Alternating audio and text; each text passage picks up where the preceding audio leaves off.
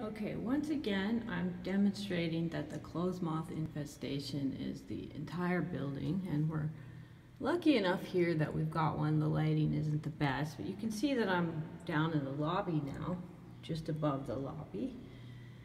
And we have one right here. Yep.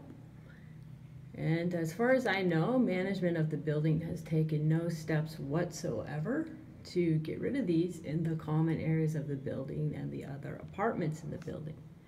Now I'm going to take another photo of this one to get higher definition as well. But as you can see, we're on the very bottom of the building now, and we're still seeing clothes moths on almost every floor. And you know, what you see is only the tip of the iceberg of what's actually here.